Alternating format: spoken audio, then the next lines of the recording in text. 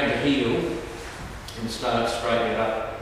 Not only is it good for your lat muscles, it's good for the hamstrings as well. So we just pull those toes back and stretch out as long and straight as you can, and we'll just do some reps with it. 1, 2. The objective is to get that hamstring loosened up as much as you can.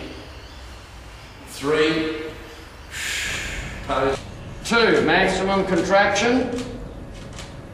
Maximum stretch. 3. Maximum contraction. Maximum stretch. Or balance. Pull. Stretch. Maximum stretch. Slightly lean back. Maximum contraction. I should be looking forward as long as I can. So looking forward, I breathe in a little bit.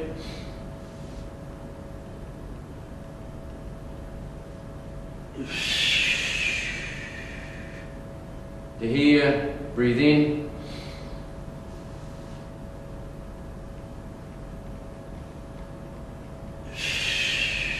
Notice I don't stop and follow the deadlift position, and I'm going to go all the way to the chest.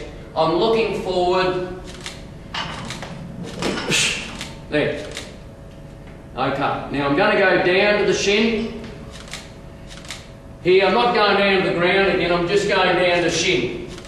And power it through, looking forward, up, there.